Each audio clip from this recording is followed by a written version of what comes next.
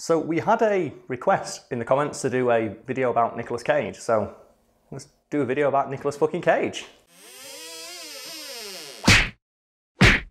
Spend enough time online and you'll learn a lot about the mysterious and legendary figure known only to the world as Nicolas Cage. A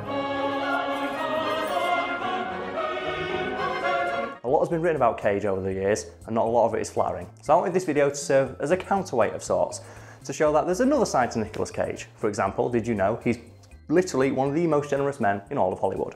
Nicolas Cage has become the butt of many an internet joke, thanks mainly to his very peculiar spending habits. Depending on which source you consult, Nicolas Cage bought everything from a private island to a fleet of Rolls Royces to 2 albino cobras. In addition, almost everyone who's ever worked with Cage seems to have one peculiar story about something weird or stupid he did with a valuable piece of property he happened to own. Have you got any examples? Well, Sean Bean met him once while they were recording a movie together, and he said, I was getting drunk at Nicolas Cage's house, you know, as you do, and we were playing pool, and Nick Cage, for some reason, had this big, prehistoric bear skull. Cage knocks it over drunk. Oh no, oh God, Nick, was that valuable? And apparently Cage didn't say anything, he just got really upset and put the skull inside a towel and went to bed. And then the next morning, they couldn't find him, and it turns out he'd gone into the woods near his house and just buried it. Do you reckon that during that, Sean Bean was just inside thinking to himself, I'm glad I didn't knock it over. I'd be buried in those woods. Yeah, because so Sean Bean mysteriously found with pool cue in back of neck.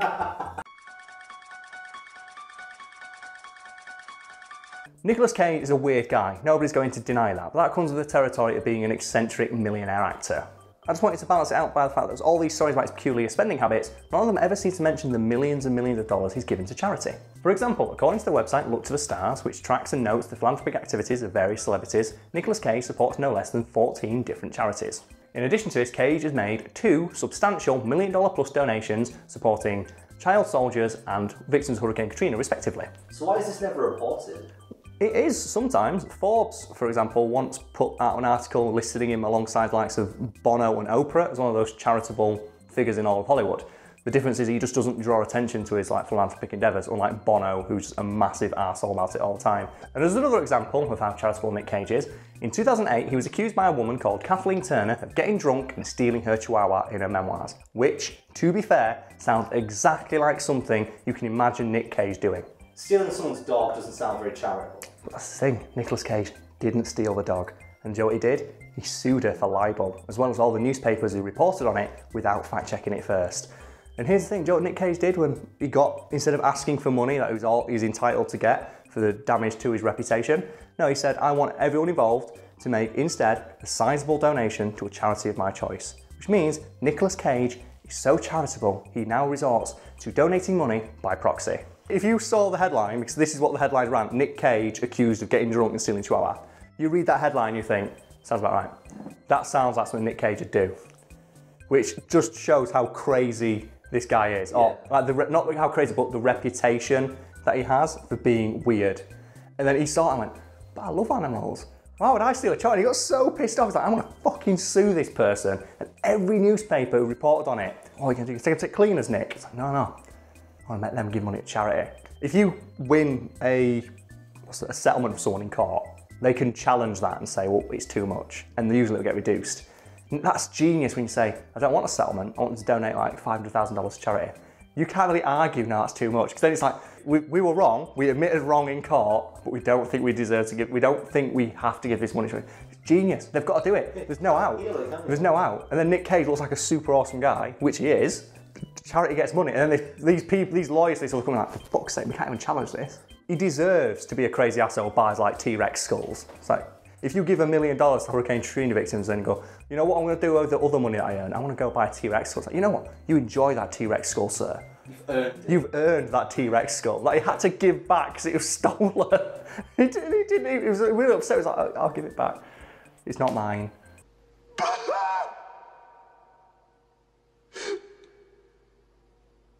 He's a simple man with simple needs.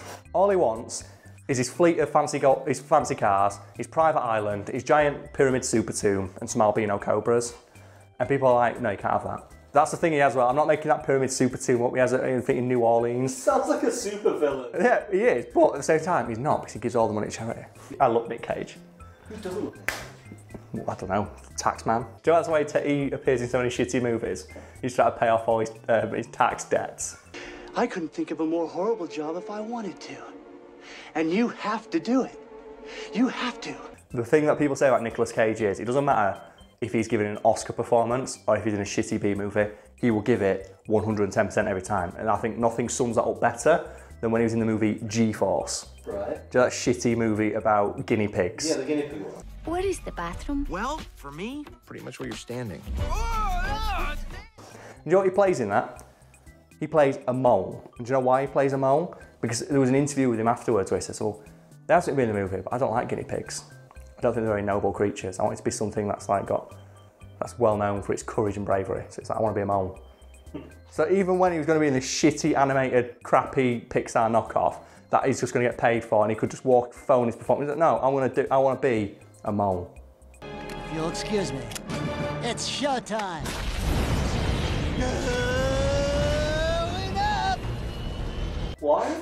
It's because he's Nicolas fucking Cage. And next time you ask why, the answer is because it's Nick Cage. Here's another story. Right, Nicolas Cage bought an octopus because he wanted to study its movements to help better his acting. Do you know why? Why? Because he's Nicolas Cage. Nicolas Cage has also invented a new form of acting known as nouveau shamanic, which he used mainly in the Ghost Rider movie. He puts himself into a trance while wearing old Egyptian talismans while wearing a big voodoo mask that he bought in Haiti. Do you know why? Because he's Nicolas fucking Cage. Are you starting to see a pattern here? I think I am. You are. That's true, by the way. In the Ghost Rider movie, if you watch Ghost Rider 2, the behind-the-scenes outtakes, or the behind-the-scenes footage of it being filmed, he's covered in like all these ancient talismans. Like, I'm channeling the spirit of the Ghost Rider. It's like, what the fuck are you doing? And there's pictures of when he's like screaming in bad guys' faces as the Ghost Rider.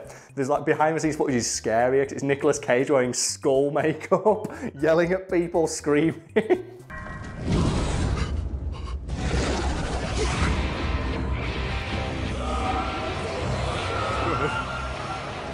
And I wish they'd just released a version of the movie without the CGI. And it's just Nicolas Cage wearing wearing skull makeup, screaming at people. I reckon it'd have been more popular. I reckon that'd have been a better movie. It looks better behind the scenes.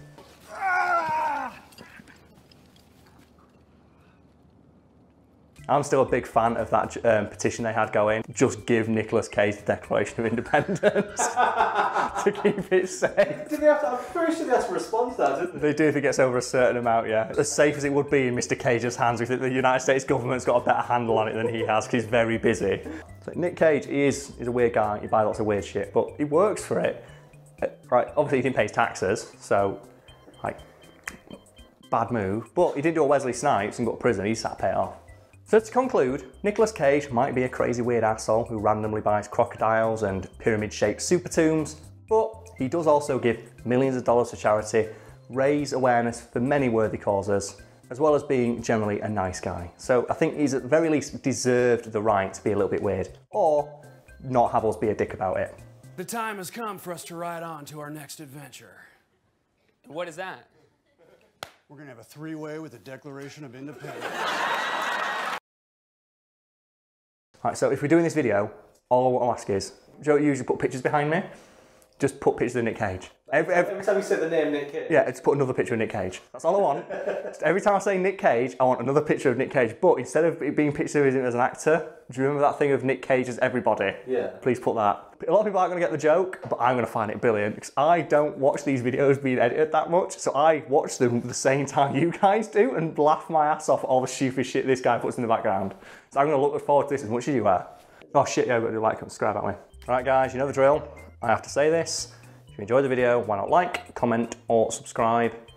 And there's a bell, isn't there? Yeah. Press the bell. I go on YouTube and I watch stupid videos all the time. I didn't even notice the bell, so if you don't click it, I don't feel bad. I didn't know it was there till this fucker told me it existed. I was like, well, what's it? Is this like super like? Is this swipe? Is this YouTube Red? I don't know what that is either. It's a paid subscription service. Wow, that's gonna do well. That's going to die a fucking death, is that? Like, how much money has that made so far? Not a lot, I'm guessing. I don't think it's doing too badly. Oh, but you get it without ads. Yeah, and I think... Instead of just using ad blocker like everyone else. So as well, yeah. Don't say that, don't say that. I don't know if you're using ad blocker, I understand. Yeah, that's how we get paid. That's how you get paid. Wait a minute, I pay you. Shit! No! Damn it! No, don't use ad block. Whitelist this page, whitelist this page.